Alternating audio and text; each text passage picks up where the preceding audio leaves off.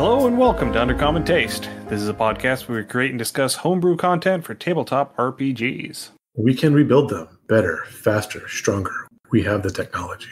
I'm Ian Woodworth. I'm joined by my co-host James Daly.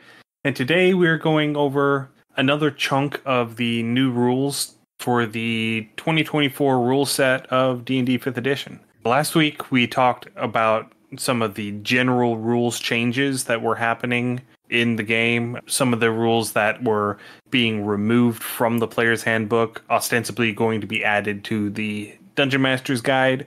And then today we're going to be talking a little bit more about the player-facing stuff. So we're going to talk about the changes to spellcasting, the weapon mastery properties, because that is a new thing that they're adding that a lot of the martial classes are going to start taking advantage of. And then we're going to talk about the base classes themselves and what things have been changed in the base classes. We're not going to get into subclasses because there are 48 of them, and I don't need to be editing a 4-hour episode right now. Twitter.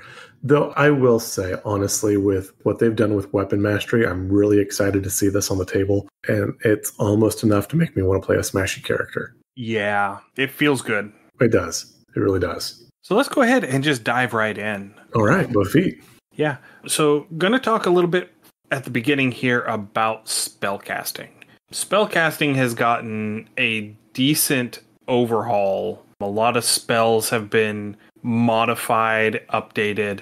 One of the big ones that I noticed was that the healing spells, Cure Wounds, and Healing Word have been upped to 2 dice at first level from 1 die. Yeah, so particularly the healing spells, but a lot of the spells got just an overall buff with this update. Yeah, and there are some other things that have been clarified in rule text and a couple of other changes that have happened. One that I am aware of is Fireball no longer goes around corners. Oh, interesting. Makes sense. They removed that snippet from the line of rules text. Nice. So it no longer goes around corners. Okay, I like it. A couple things I've seen with spells that I think, they've gone and clarified. There was the longstanding question of whether or not grease was flammable. Yes, they have clarified that grease is not flammable. And things like shocking grasp, where before someone that you use shocking grasp with, they couldn't take a reaction. Now it is just they cannot take attacks of opportunity. I've been reading some things saying that other things like layer actions, those are considered reactions now. So it looks like there's some wiggle room and a little bit of change to what a reaction is going to be and what exactly you can do with reactions. Yeah, and going back to the YouTube channel I was talking about last time, Treantmonk's Temple, Chris over there released 4 videos specifically talking about changes to spells, like bringing up specific spells and talking about how they were changed from the 2014 to the 2024, or spells that the community thought should be changed that weren't. Like I said, there's 4 half-hour videos, so if you want to go and investigate specific spells, I recommend going over and watching that.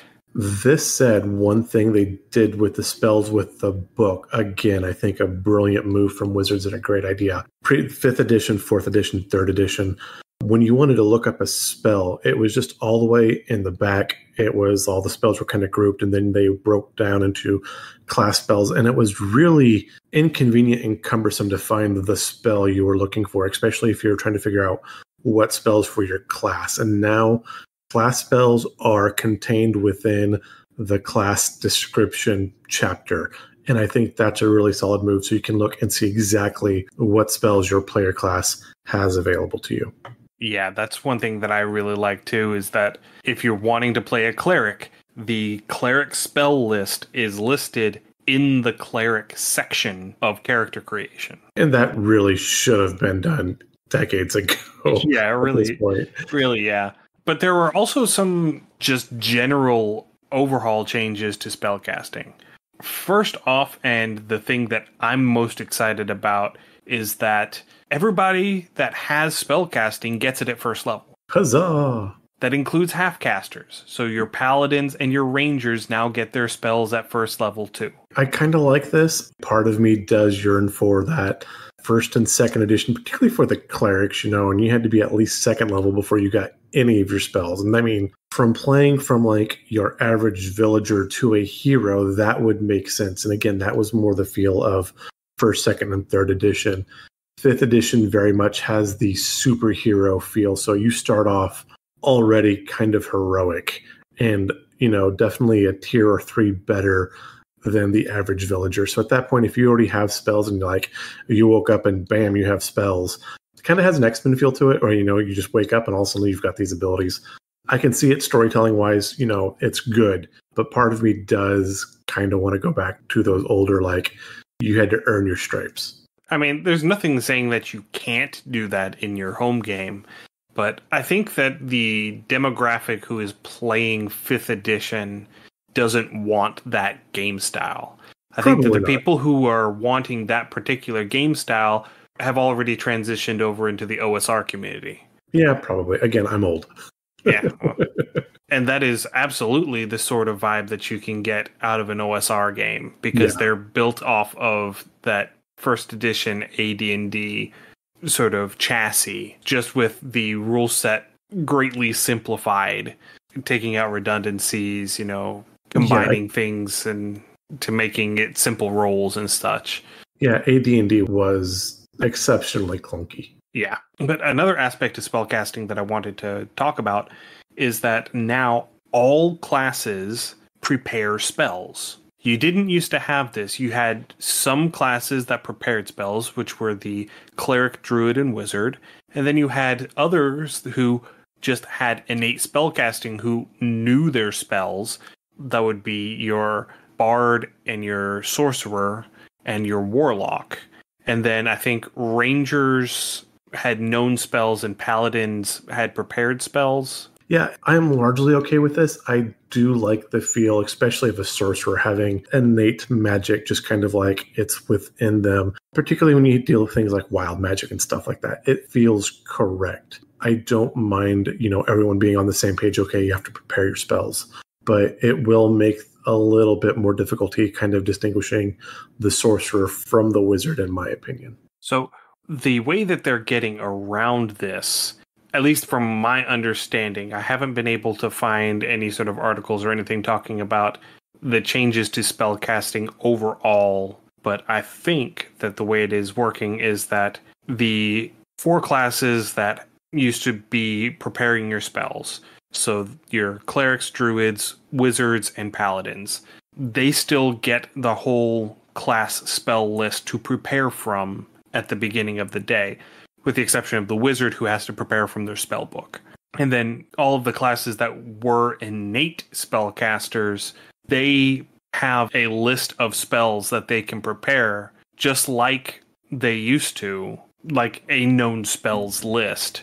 But then they're able to swap out one spell every long rest or one spell every level off of that list. Gotcha. I've not seen specifically the sorcerer thing. I do need to look that up. For that, I would feel better if it was once per level, where a sorcerer would be able to swap out, or a wizard would be able to swap out once per rest, because, they have knowledge of the spell, plus they're preparing from a known spell book, versus, again, it's whatever innate talent the sorceress or the bard would have. Yeah, and I think that it is a once per level, you can swap out one spell on your list for a new spell. I like that. And that kind of has that feel from early 3rd edition with Neverwinter Nights. If I recall, the sorcerer, you were only able to swap during level up. Right. And so I like this because it makes it uniform across all of your classes. You can have more spells that more spells that you have access to in the long term than you have access to today. And you have the ability to have spells that are very niche that you only pick up on days when you're going to need that very specific thing. And, you have your default loadout for everything else. And I like that feel. And I like the fact that it makes all of the spellcasting classes mechanically more similar to make it easier for players to go from one caster class to another on different characters without having to basically learn a whole new spell casting formula. Right. No, I do get that. I can follow that. And for newer players, it's a lot easier to explain. Okay, you just have to prepare your spells at the beginning of the day versus, okay, you prepare your spells at the beginning of the day. You don't, you do, you don't, and you don't. And it's like, well, why not? And it's like, well, it's just a character. And that can be confusing to a newer player.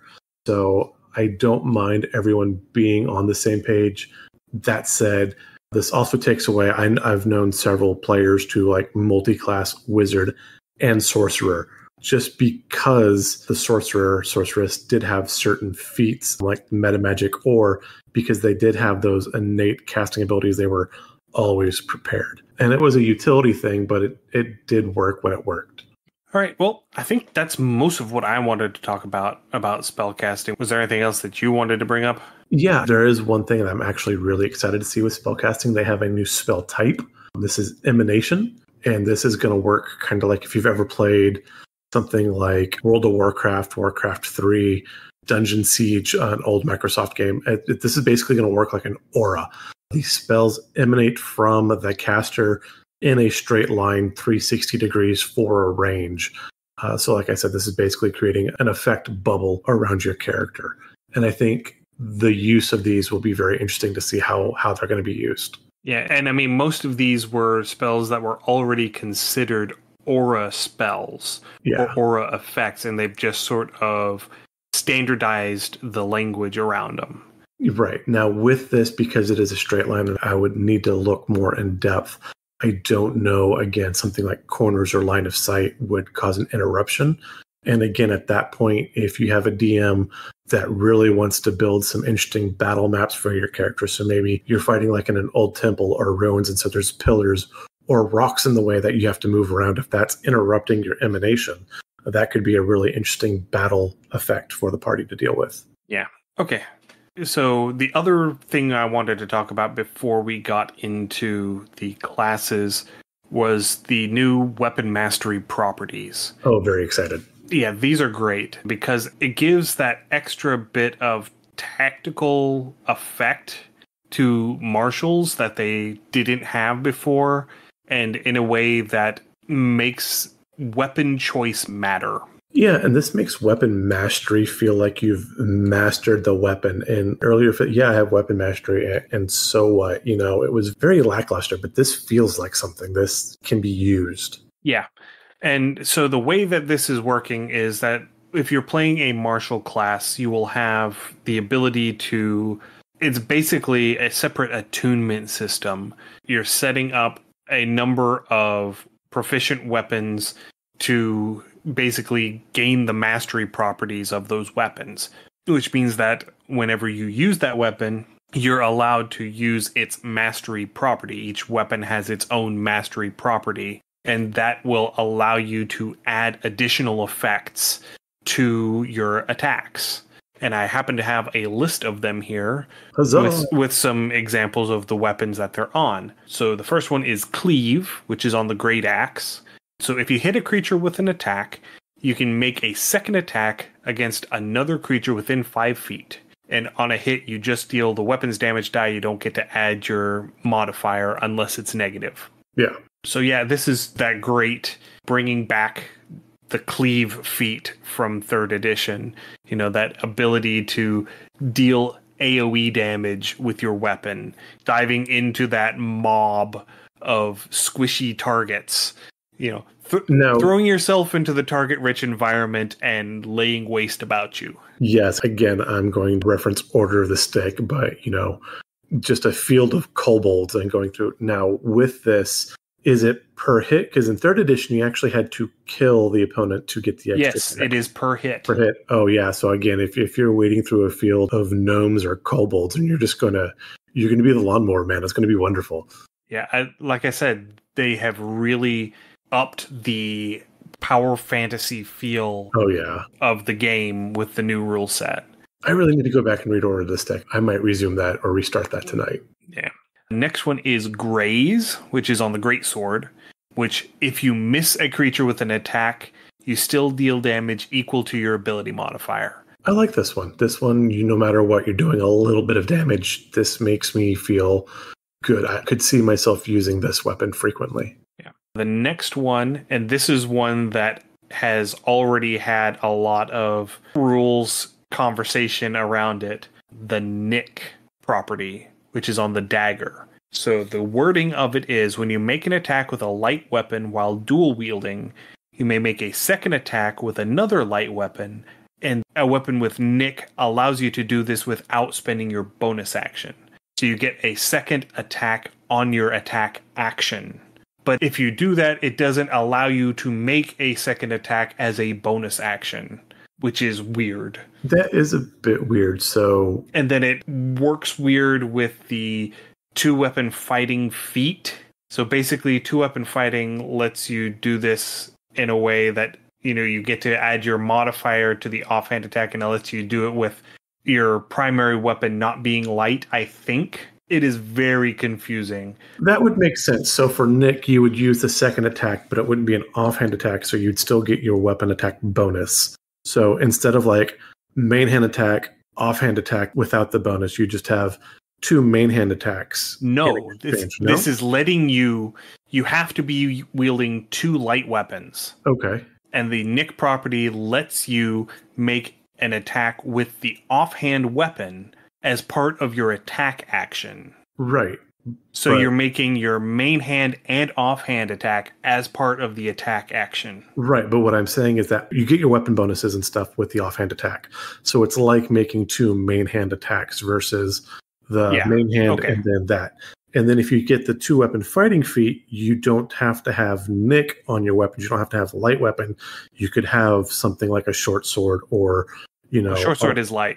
A long sword or whatever. You could have 2 heavier weapons where you could do the same thing. I think that's how that works out. Again, a little convoluted, but I can almost see a thread through there. And I think the intent behind this is because the classes that are going to be using weapons like daggers are going to be rogues. Yes. And this frees up your bonus action to do one of the many other things that rogues can do. This lets you use your dash, disengage, hide, dodge, all of that stuff on your bonus action after having made your attacks. That said, I could see, again, a sorcerer or wizard, if they have like a cantrip that's a bonus action cantrip, they should be proficient with daggers, so they use the nick. They get the second attack with their dagger because Lord knows your wizard and sorcerer should be in melee, and then they can use their bonus action for their cantrip spell. All right. Next up is push, which is on the Great Club. So when you hit a creature, you can push them up to 10 feet away from you in a straight line. The target does not get a save on this forced movement. You just push them. I like this. I wonder if there's going to be damage rules. So if you push them into a wall that's only 5 feet away or 2 feet away, if they're going to take that force damage like they would from falling. Again, obviously pushing people off a cliff or into, spiky growth or thorn growth or something like that people have been talking about quite a bit. This can be used well mechanically, I think. Oh, yes. Next up is sap, which is on the mace. So when you hit a creature, it has disadvantage on the next attack it makes before the start of your next turn.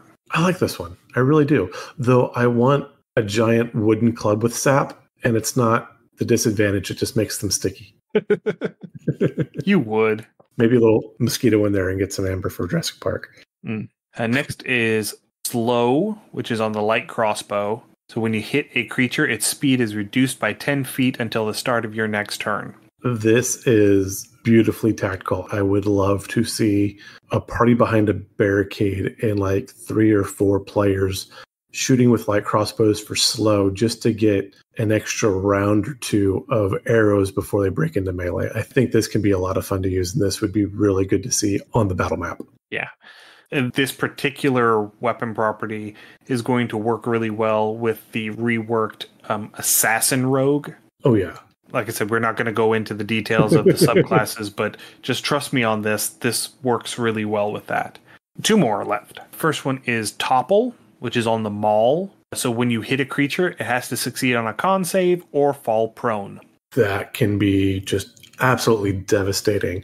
I know, especially in 3rd edition, your ranger, if you had a wolf pet, if you had a druid and you had like a wolf companion, one of the big reasons to pick the wolf was it had the trip mechanic, which was the same thing, because once the creature is down, if it's toppled or prone, everybody has advantage on melee attacks. And so if you can knock the big bad down, then everyone just kind of jumps in and starts stomping on it.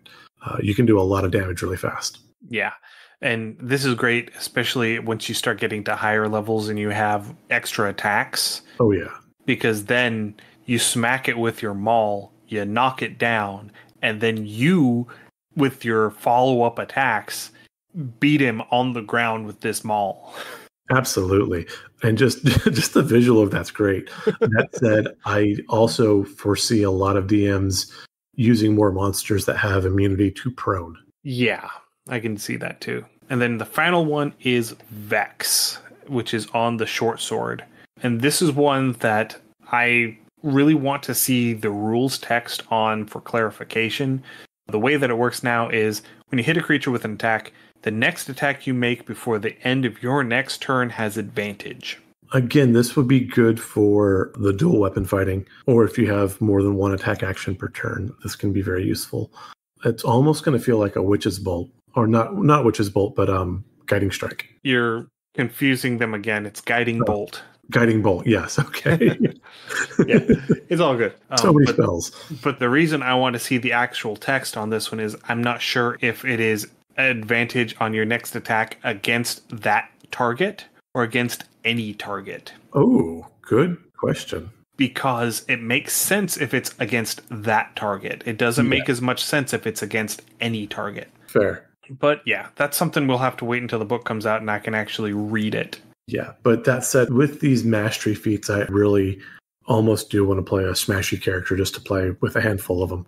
These are kind of exciting. Like I said, I really like Topple. I think Cleave could be just a ton of fun. Those are the two that really kind of jump at me. Slow is super important, I think. It would be very critical in some aspects. And so the one thing that I remember hearing a lot coming up whenever people were talking about these weapon mastery feats, they're not feats, sorry, these weapon mastery properties, is that specifically with the Topple feature, you want to be using a weapon that does not have reach for this. Okay. Because you only get advantage on that melee attack if you are within 5 feet. Oh, fair. If you are not within 5 feet, even if it's a melee attack with a reach weapon, that attack has disadvantage against a prone target. That said, the rest of the party would get advantage, and so it's not... I mean, while you get advantage is nice, giving the party advantage, I think, is a bit juicier. Yeah, but it's only advantage on melee attacks. Yeah. If they're prone. Correct. Anyway, we've been talking for half an hour at this point. We need to get on to the actual topic of the classes. Okay. You know, the reason why we were going to have this episode in the first place. So we will start at the top and go alphabetically through, starting with the Barbarian. Rage has been reworked on the Barbarian. You can now maintain your rage as a bonus action or by forcing an enemy to make a save. I like this. This, again, makes the rage a little bit more durable for the player. And, I mean, it does make for a little bit of a thinky barbarian, which, I mean, you can have some intelligent barbarians. I don't see why not. But I do like having the rage a little bit more durable. I don't know. I don't think it makes them much more thinky. It makes it easier for you to utilize your rage. It means that you don't have to be tactical with your rage. The thing that you do is you bonus action rage at the beginning of every combat.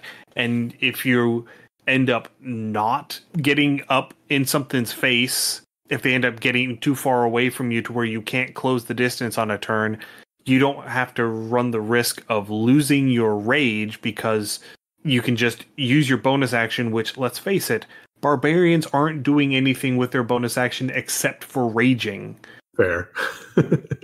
To maintain their rage. Fair point. Especially since now you also regain 1 use of rage at the end of each short rest.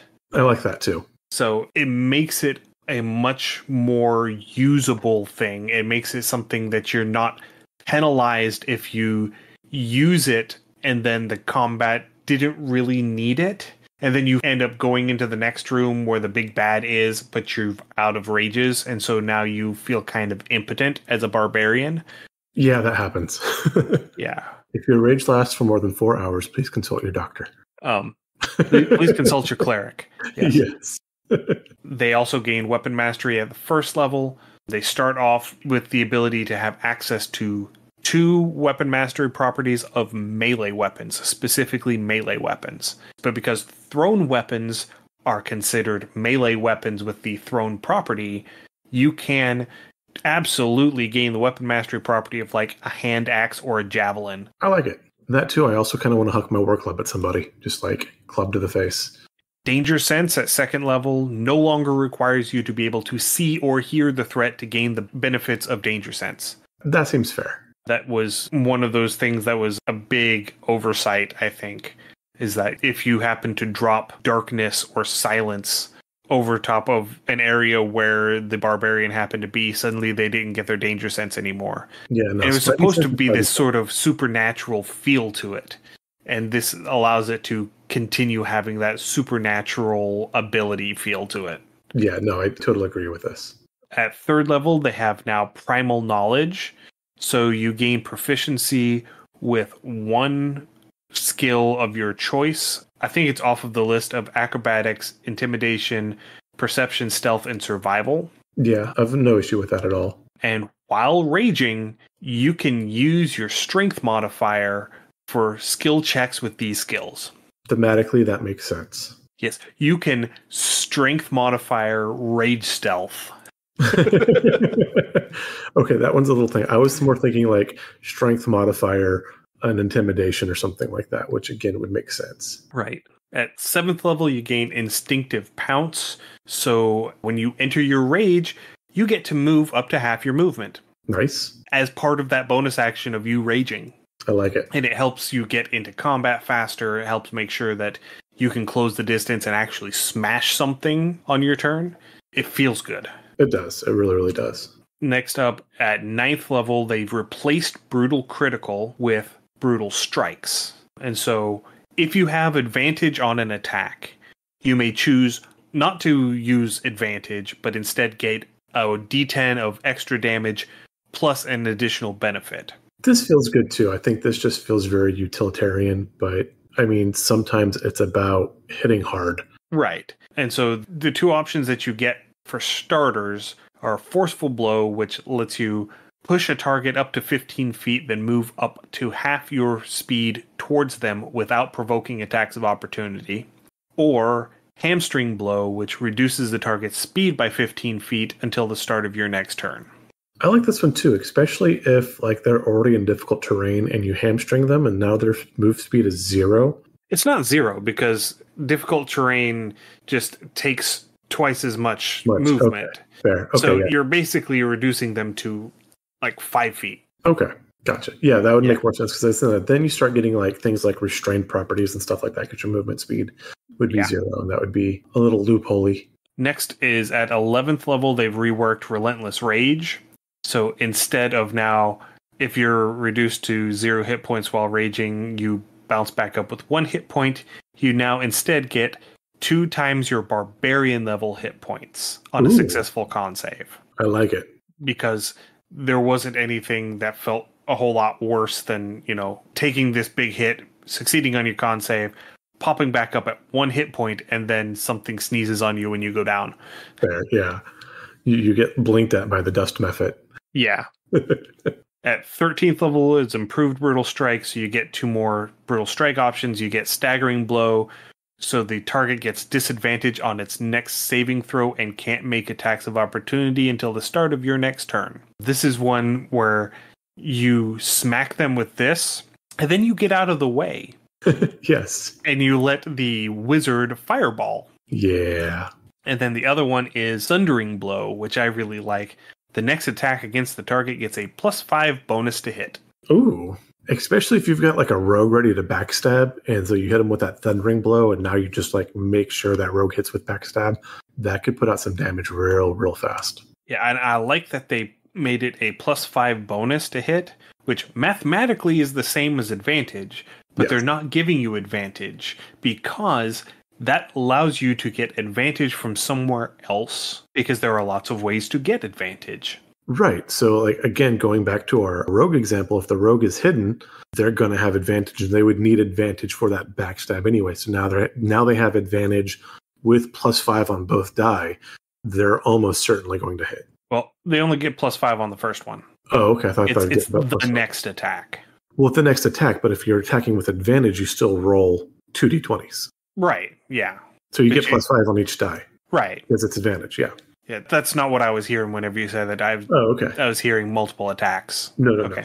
Now that we're on the same page. We turn it. Level 15, you get persistent rage. So your rage now lasts 10 minutes and cannot be ended early without you falling unconscious. You can still choose to end your rage. Yeah.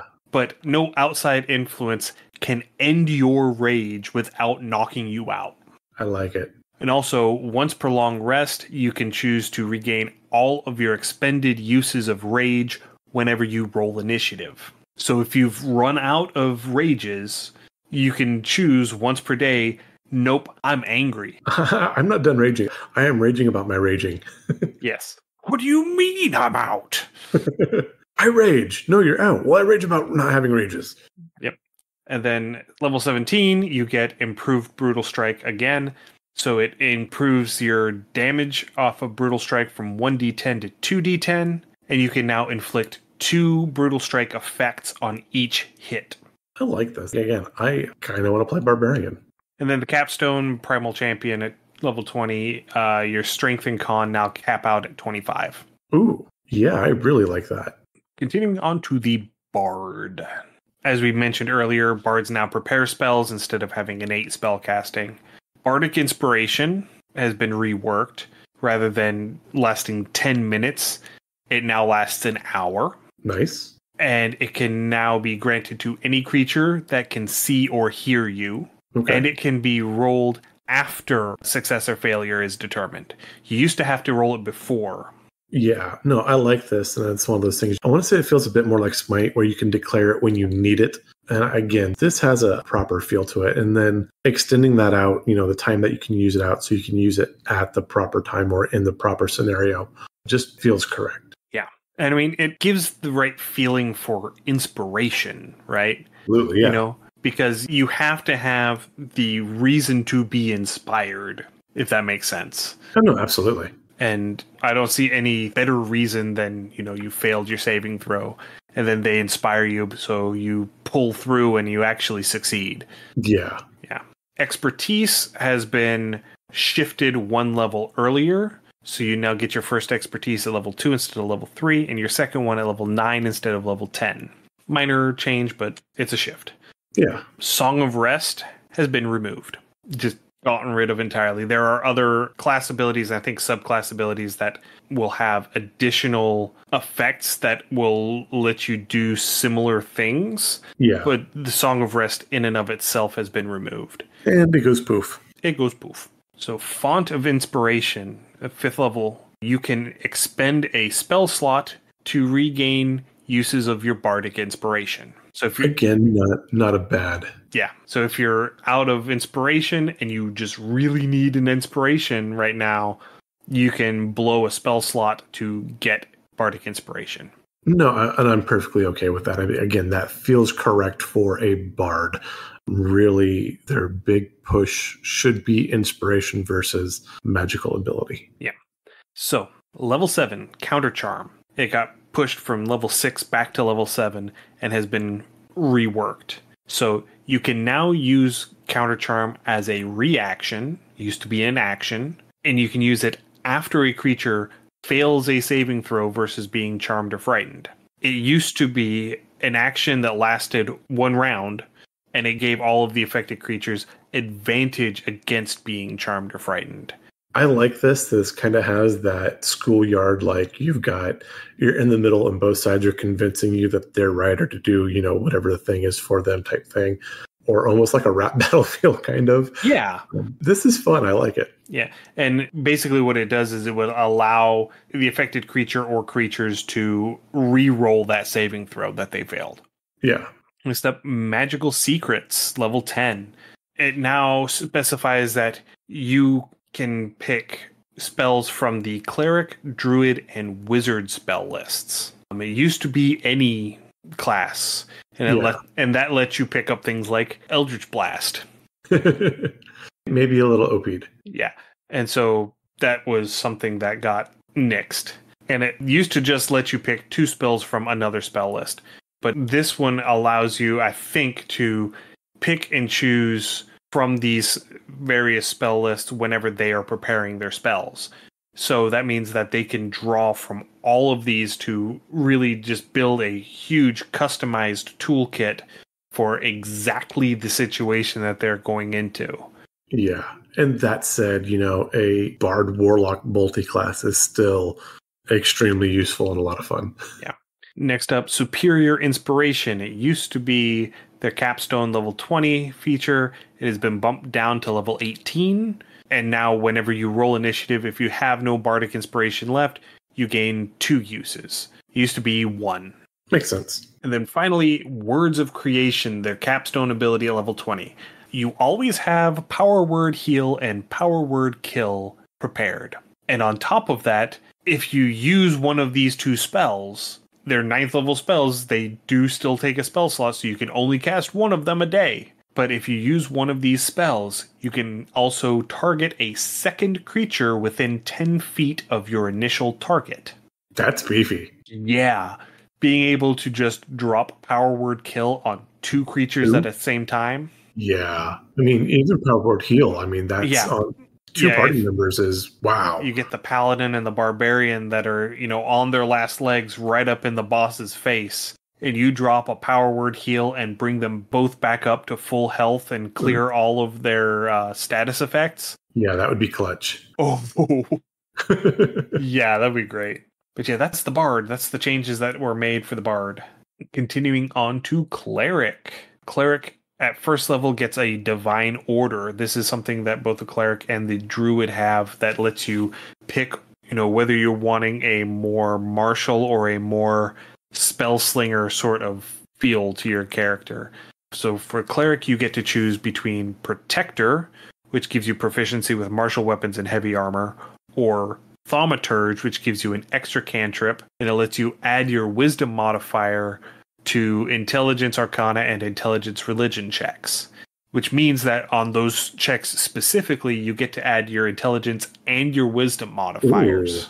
Ooh, nice. And I like this too. This does have kind of like the flip between like your Templar, which are going to be your more martial knights, or like your Jesuit priests, which are, definitely a more scholarly type of priests. But I love that they've made that distinction a little stronger and feels better thematically. Yeah. So second level Channel Divinity has been given a glow up. So they used to have a Channel Divinity that was part of their subclass and Turn Undead. Those were your options. They've added another option called Divine Spark. So whenever you use Channel Divinity to use Divine Spark, you choose a target within 30 feet and you either heal them 1d8 plus your wisdom, or you deal 1d8 plus your wisdom, radiant or necrotic damage, half on a save. Okay, I like it. And then those values increase to 2d8 at 7th, 3d8 at 13th, and 4d8 at 18th level. Not bad at all. At 5th level, Destroy Undead has been replaced with Seer Undead. So if you attempt to turn undead, any undead who fail their turn undead save end up taking your wisdom modifier d8 radiant damage. So your wisdom modifier plus 1d8, or is no, it like...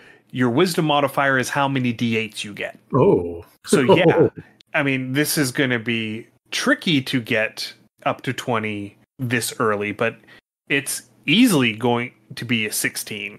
Yeah, easily. Possibly even an 18 at this point at 5th level. So that would be 3d8 or 4d8 radiant damage to any undead that fails their saving throw. So it's no longer tied to the CR of the undead. And with that much radiant damage going out, you're probably going to destroy any really low CR undead anyway. Yeah. But this makes it feel better whenever you use it. Absolutely. So level 7, you get Blessed Strikes. So you get to choose one of these 2 options. You either get Divine Strikes, which makes your weapon attacks deal an additional 1d8 radiant or necrotic damage. Or you get potent spellcasting, which lets you add your wisdom modifier to damage dealt with cleric cantrips. I like that because, again, a +3 or a +4 on a cantrip is absolutely nothing to sneeze at. You do something like Toll the Dead where it's going to do half damage on a save, but you're still adding that extra bit, and you're still hitting for a good bit with a cantrip. Yeah. Next up is at level 10, Divine Intervention. Divine Intervention has gotten a rework. Okay. Starting at 10th level, once per day, you can just pick a cleric spell of 5th level or lower that is not a reaction, and you get to cast it without using spell components or a spell slot. Spell, I like it. Again, depending on the situation, this can be clutch, especially if you're throwing a heal spell or something along those lines when you're having out. A pocket revivify. Oh, yes. Every day. Yeah. Yep. Yeah. No, that's a... That you don't have to spend that 750 gold diamond on. Yeah. Yeah, or 500 gold diamond, or however much it is. I think it's 500 gold for Revivify. In greater is 1,000? I think Resurrection might be 1,000. 1,000. Yeah, but still, I mean... And then True Resurrection, I think, is 2,500, maybe? Something like that, yeah. But either way, that is a good thing to be able to pull out of your pocket. Yeah. You can also Flame Strike. Yeah. But that's my personal choice. I love me some Flame Strike. Moving on to level 14, you get Improved Blessed Strikes. So with that, either your Divine Strikes feature damage increases to 2d8, or your Potent Spellcasting gives you temporary HP when you deal damage with a cleric cantrip. Bad. The temporary HP is equal to 2 times your Wisdom modifier, and it can be to yourself or to a target within 60 feet. I like it. So yeah, so you can pop something in the face with a Sacred Flame and then give like 8 to 10 temporary hit points to somebody. Yeah, and again, this is like when your meat shields are right up in the middle of everything, or if you're the meat shield and you're right up in the middle of everything, 8 or so extra hit points can make or break the party sometimes. Yeah. And then finally, at level 20, Greater Divine Intervention. This lets you use your Divine Intervention to cast Wish. Oh, well, just as you do. Level 20. Once a day, just Wish. It still has all of the limitations that you get with casting Wish, as in, you might end up burning it out and not being able to cast Wish ever again.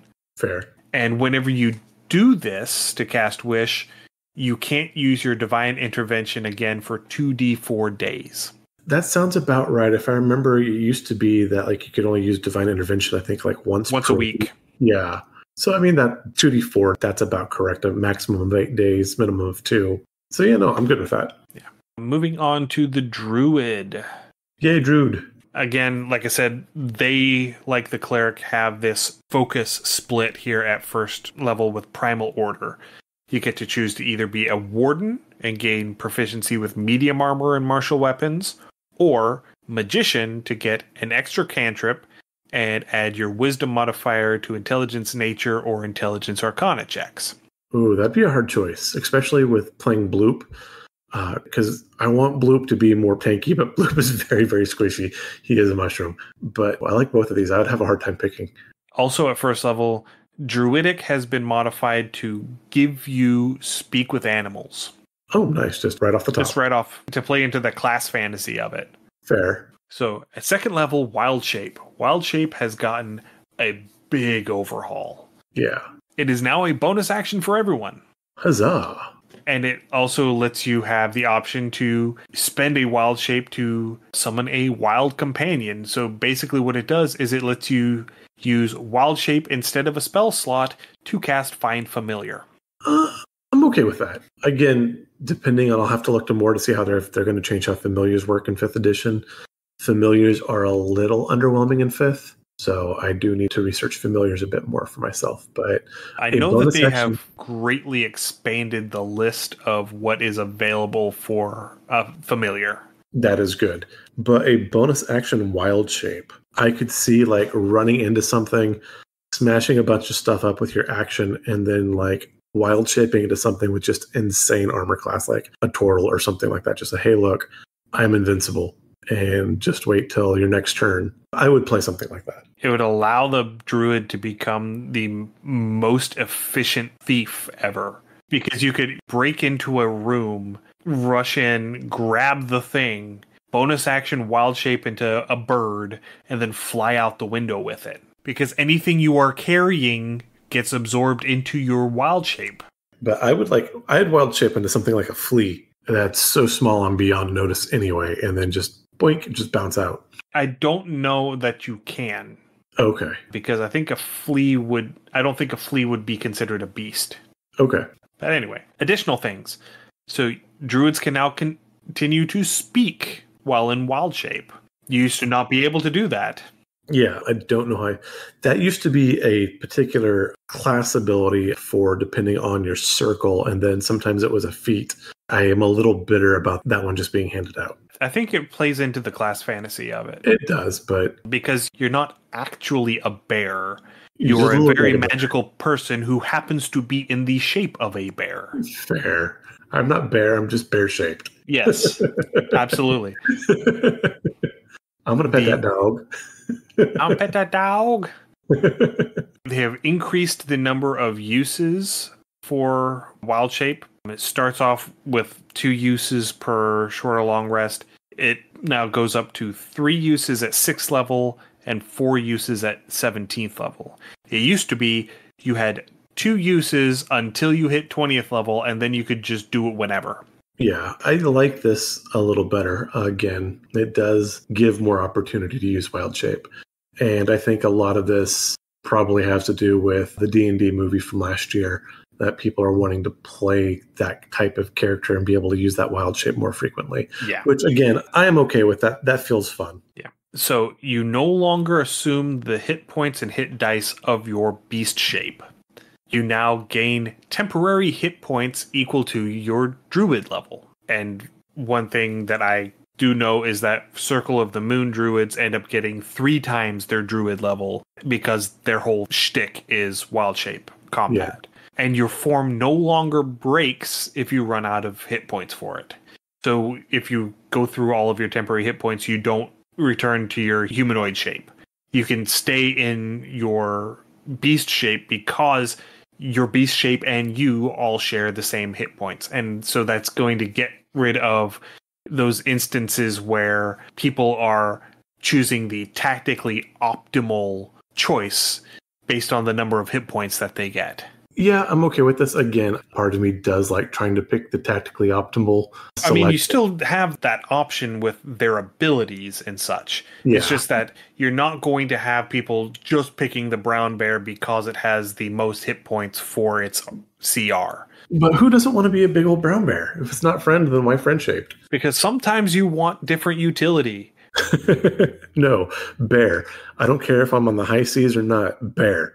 So you gain access to a limited number of known forms as well.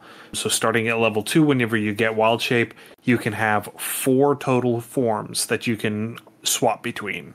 4th level it ups to 6, at 8th level it ups to 8.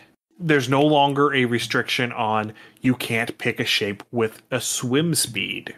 Ooh. You still have to get to level 8 to get a shape with a fly speed. Fair. But yeah, so now you can transform into a penguin. Yeah, penguin, and honestly, something like a crocodile, I think, is always a good option. And I mean, I do enjoy my amphibians and my reptiles as much as Ian does. And so being able to transform into a frog or a lizard or like a crocodile, because they all do have some form of swim speed. So especially if you're in a swamp, is very useful. Yeah. And then finally, you can swap out one known form for another after a long rest. I'm okay with that. Now, again, previously the wild shape was just you didn't have known forms, and so you could pick anything within your CR range. So I think you had the limitation of you had to have seen it before. Yeah. Which made it very interesting trying to adjudicate that at the table, which is why they have done away with it, I think. Yeah, this does feel correct. Like I said, I have no issue with this. It does limit some options, but again, make your players think about their characters a little bit. It makes for a better game. All right, so next up is Wild Resurgence. I don't have a level on this because D&D Beyond didn't do a Druid article. So I know that this is a thing from the interview with Jeremy Crawford. I don't know what level it is because he didn't say either.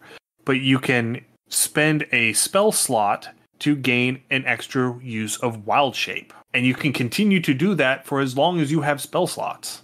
I'm going to guess this is probably something like 15th level, somewhere around there. No, because they went in chronological order. And so the next thing that they talked about was a 7th level feature. Oh. And so this is, I'm going to guess probably at 5th level because I think that's at the level where you got...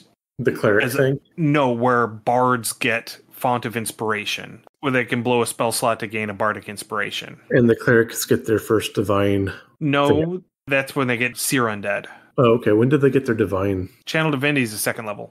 Okay. What's the one where once they could pull out a free spell from their deity? 10th level. 10th level. Okay.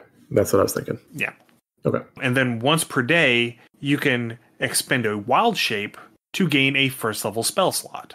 Again, not a bad exchange. Yeah, that was their way of balancing that out. So you can pour spell slots into your Wild Shape all day, but you can't pour your Wild Shapes into spell slots all day because you get your Wild Shapes back at a short rest and your spell slots at a long rest. Yeah, I'm okay with that. That feels correct. They were trying to get rid of the coffee lock strategy.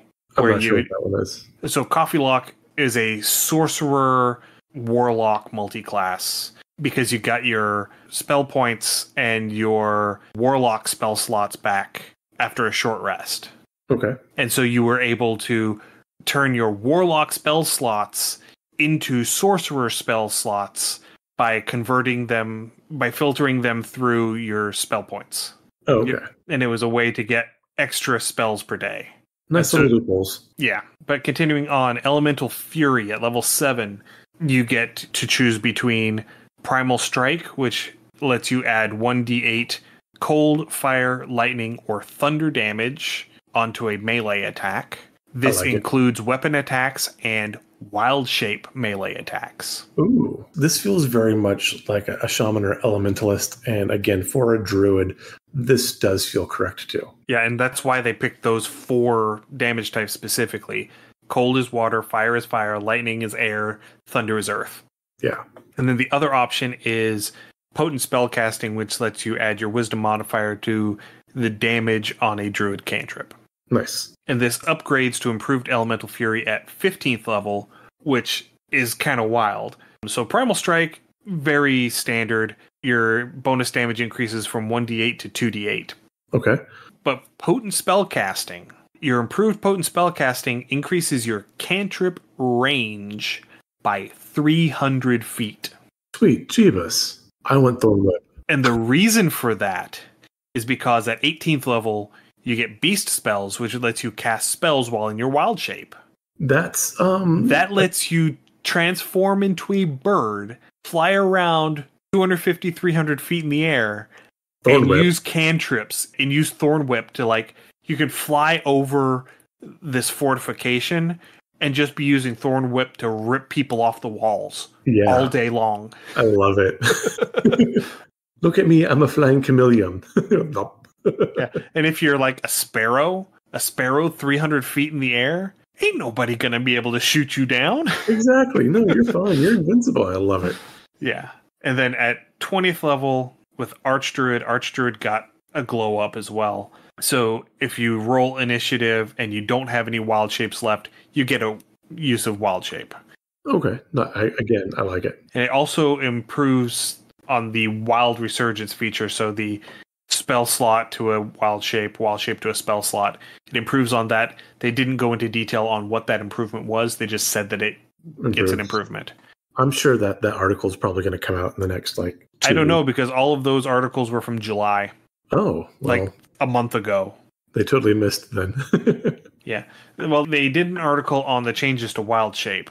Yeah. But that was specifically the changes to wild shape. They didn't do the whole class. Gotcha. Which is a bummer. It is. But again, very happy to see a lot of these changes. I think druids are going to be a lot of fun. I know druids were actually used less than rangers in 5th edition. And that was one of the reasons they really wanted to go through and beef them up a bit, is to get more players to play the druid, because it was a little neglected. Yeah, a little bit. Okay, moving on to the next class, Fighter. At first level, you gain access to the fighting style feats because fighting styles have now become feats. That is one thing they have come up with the new rules is they are definitely beefing up the feats and there's a lot more available. And that was something from 3rd edition I had greatly missed. And so I am happy to see feats looking like they're going to be something used again. Yeah, I think there's like 75 feats now. Yeah. Which is great. But all of the fighting styles have become individual feats. So if you have access to the fighting style feats by having fighting style in your class, you can pick which fighting style you want. You're not limited to a specific window of these are the fighting styles you have access to, depending on your class. Right. And then at first level, you also get Second Wind. Second Wind has been modified to be more of a resource that you spend as opposed to just being a way to regain a few hit points. So you start off with 2 uses at first level and you actually gain more uses as you level up. And that makes the players a bit more tactical, which I enjoy. Yeah, and there are other abilities that you get later on that you can spend a Second Wind use in order to get an additional effect. Yeah. And then also at first level, you gain access to weapon mastery. So you get to choose 3 weapons because you're a fighter to get the weapon mastery properties of. And you can change which weapons you get the mastery features of at the end of a long rest. And you gain access to more properties as you gain levels. Again, for a fighter, that feels correct. I mean, this is their bread and butter. This is what they do. So they should have access to most of these. Starting at second level, you get Tactical Mind. This is where I was talking about spending your Second Wind as a resource. So starting at second level, you can use Second Wind to gain 1d10 to add to a failed ability check. Okay, nice. And if you still fail after you roll that d10, you don't lose your use of Second Wind. Oh, I like that. So it's like a beefier version of Inspiration. A bit. At fifth level, you get Tactical Shift. So you can blow a Second Wind to move half of your speed without provoking an attack of opportunity. I like that this works better than, using a dash or something like that, especially if you have to get through a bunch of nasty stuff. Not taking 4 attacks of opportunity is always a good thing. Yeah, it basically is an improved disengage. Yes. And so at 9th level, you get the Indomitable feature. It has been reworked a little bit from the original version. Now, whenever you re-roll your saving throw, you get to add your fighter level to the result. Ooh, I like that. Which means that it only gets better as you level up. Yeah, no, I like that. That sounds very useful. And it gives you that very gritty sort of don't stay down, indomitable. Yeah, you kind of get that whole Rocky Balboa feel. Yeah. Also at 9th level, you gain Tactical Master. So you get to have the push, sap, and slow weapon mastery properties regardless of what weapon you're wielding. Now, with that, will those properties stack? So, you can still only use one property per attack. Okay, making sure. However, if you happen to have, say, a maul that has the topple ability, you can choose to use topple or push, sap, or slow, whichever is the most advantageous for you at any given time. Right. No, I like that, but the thing my brain immediately went to is use cleave and slow, or cleave and topple would be, that would be a lot. No, you can't stack them like that on the same attack. So close. You can stack them like that on multiple attacks. Yeah. But not on the same one. And then at 13th level, you get Studied Attacks. So basically, whenever you happen to miss a creature with your weapon attack, you get advantage on your next attack against that creature. Again, for a fighter, that makes sense. Yeah, it's basically I read what you did, and so I have better insight on what you're doing, so I know how to react to that. Yeah, no, again, that feels like, you have boxers or things like that where they kind of go, or if you had a duelist, and they learn, okay, well, my opponent reacts this way each time I go for this move, so you adjust. Yeah, thematically it fits. I love it. And I didn't see anything about a capstone ability, so I guess fighters just don't get a capstone ability. Oh, does it come with perhaps their subclass? No, I mean, the capstone ability is a third attack on your extra attack. Oh, I mean, that's... Oh, no, a third attack. Or your fourth attack, sorry. Your fourth attack on your extra attack. So, I mean, I'm assuming that because it wasn't listed in the article, that just means that it didn't change. Fair. So, but yeah, that's the fighter. Yeah. So I think right here, again, just because there's a lot to go to and we have like half our classes left, we're going to go ahead and take a break and we're going to finish this up on not quite our next episode because we do have Treantmonk coming up, which we're excited about. But Treantmonk, which is also our anniversary. Huzzah. So that'll be 4 years. 4 years of us doing this podcast. I know. Looking back, I'm like a little amazed. I've enjoyed it immensely. It's been a lot of fun. And to our listeners, thank you. But we are planning on doing a one-shot with some guests coming up, which will be a lot of fun. And we will cover the remaining classes on the episode following that. Yeah. So for our upcoming episodes, because I'm already planning on splitting it into 2 episodes, we're going to be having Michael Ross coming back. As I have mentioned before, Michael's book, Action 12 Cinema, was nominated for an Ennie this year for Best Rules. And I happen to be the editor for that book. So we're going to have Michael coming back and we're going to play a game of Action 12 Cinema for our anniversary. And we're also going to be having Rob Hilferty from Worldbuild With Us come along and play with us. Always so a fun game. The 4 of us are going to play together. And the game itself is sort of designed in such a way to make it fairly easy to split up into a 2-part episode, because the premise of Action 12 Cinema is you are planning and performing a B-budget action movie. This is going to be so much fun. And so you have 2 phases of the game. You have the pre-production phase, which is where you establish what the movie is going to be. And then you have the production phase, which is you going through the movie. And so it's going to be split into 2 episodes. The first episode is going to be the pre-production. The second episode is going to be the production. And I'm going to try and get it all together to get it out on the Wednesdays that bookend Treantmonk, because Treantmonk is like on a Saturday this year. So that would mean that the first one is going to come out on the 4th, which would be a regular release episode day. And then the second one will come out on the 11th. Perfect. So yeah, that's our plans. Hopefully we actually are able to do the recording, unlike last year where we were going to be recording our one-shot of Mice and Men and Monsters, and that just fell through because everyone had life happening. Life does happen. We may still try and get that together at some point, but I'm not holding out a whole lot of hope for that at this point.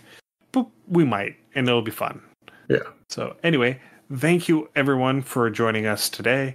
If you have any comments, suggestions, or ideas, please send us an email undercommontaste@gmail.com or come join us on our Discord and ask us in the server. You can find a link to the Discord along with links to all of our social media, our TikTok, our YouTube, our Twitch, all of that over at undercommontaste.com. You can also find links to our itch store, undercommontaste.itch.io, where you can find our liminal horror adventure Beneath the Lake or my solo RPG Forever Home, and our Patreon page, patreon.com/undercommontaste, where you can come and become a patron of the show and help support us financially. Excellent. If this is your first time hearing us, we're so glad you found us. You can find our podcasts on the podcaster of choice. As always, give us a rate and review. This helps increase our visibility, lets us know what you want to hear more of. And if you join me, I think we're going to move our schedules to Tuesdays and Thursday evenings, but I will be doing a playthrough of the 1990s game classic Neverwinter Nights. And so I'm going to do a random character generator by roll of dice to figure out class and character, and we are going to start that probably in the upcoming week. Sounds good. All right. Thank you again. Stay safe, everyone, and we will see you in 2 weeks when we start playing Action 12 Cinema. Happy gaming. Thanks for joining us for another episode of Under Common Taste. Our theme song is Massacre Ann, written and performed by Mary Kroll and used with permission. You can find Mary online at marykroll.bandcamp.com or on Patreon at patreon.com/Dr. Mary C. Kroll. Our logo is by David Sutherland. You can find more of David's work on deviantart.com/David Sutherland or on instagram.com/Willex_73. We'll be back in 2 weeks, so stay safe, and we'll see you then.